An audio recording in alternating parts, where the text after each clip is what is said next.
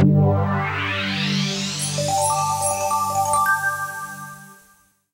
name is Andy Gaudry of InvestorIntel. I'm joined today by Keith Merker of WeedMD. Thanks for stopping by. Thanks for having me, Andy. Pleasure. Welcome. So WeedMD has been in the news a lot lately. You guys recently announced your greenhouse expansion in Strathroy, Ontario. I'm curious to know what your greenhouse deal, how it differs from what your peers are doing. Wow, in a lot of ways. So thanks for asking. And again, thanks for having me here today. So what we've done in Strathroy has a number of benefits for WeedMD and our shareholders. And in a lot of ways, I think stands apart from some of the other expansion strategies you've seen across the industry. Essentially what we did is we landed upon an opportunity whereby WeedMD could lease 5 acres of greenhouse on a state-of-the-art property. So it's a 98-acre farm. There's 14 acres currently under glass that up until quite recently was growing tomatoes, for instance, in the 5 acres that we're currently retrofitting. What we did is we leased that 5 acres from the group that owns this property, and they're still operating the remaining 9 acres, growing tomatoes currently and peppers and eggplants. This 5 acres that we've taken over for a very, very, very low cost to WeedMD is currently being retrofitted. We will have that complete over the next month and a half. We've already received approvals from Health Canada for the licensing. So what that means is that the license will be issued once we are complete our security, and that passes through Health Canada's hands. And we'll have plants in there early spring for harvest to be ready by late summer.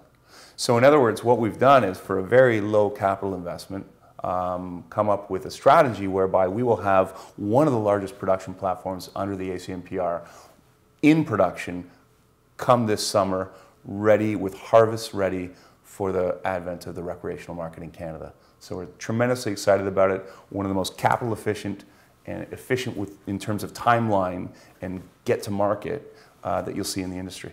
That's wonderful news. And with pending legalization come summertime, what's your strategy moving forward? So yeah, we've got a bunch of strategies that we're working on currently. Unfortunately, I'm not at liberty to disclose some of them to you quite yet because it hasn't been publicly disclosed. We haven't quite dotted the I's and crossed the T's on a couple of our exciting strategies. What I can tell you is that we do have relationships, and we are at the table with the various provincial agencies to provide our product. On the branding side, again, that's the part that I haven't disclosed yet, and unfortunately I'm going to have to leave you in the dark today on that. But stay tuned, and you're going to see some really exciting stuff coming from WeedMD. I think critically, beyond that, we've got, again, a very successful platform currently operating in Elmer. Full licensing regime, so we'll be able to provide dried product, we'll be able to provide oil. We will also be able to provide live plants for those provinces that allow it under the legalized recreational regime. So that sets us apart a little differently than some of the other producers who don't provide that. Our product that's coming out of the facility these days is just fantastic. So we know that regardless of whatever brand name is on this product, people will eventually realize that WeedMD is the place to go.